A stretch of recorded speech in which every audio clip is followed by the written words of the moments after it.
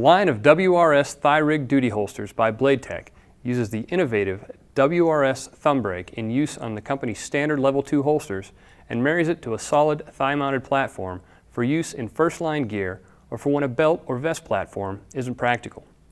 WRS stands for Weapon Retention System. The WRS holsters have spring-loaded hoods that allow them to spring forward when released by the thumb brake. The hoods are activated by pushing the lever to the side, as with Blade Tech's standard thumb brake system.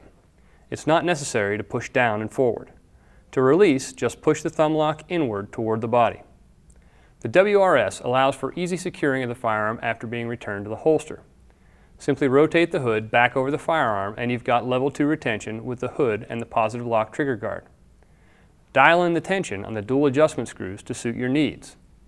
The hood can be released at any time to leave you with the Level 1 retention of the positive lock trigger guard.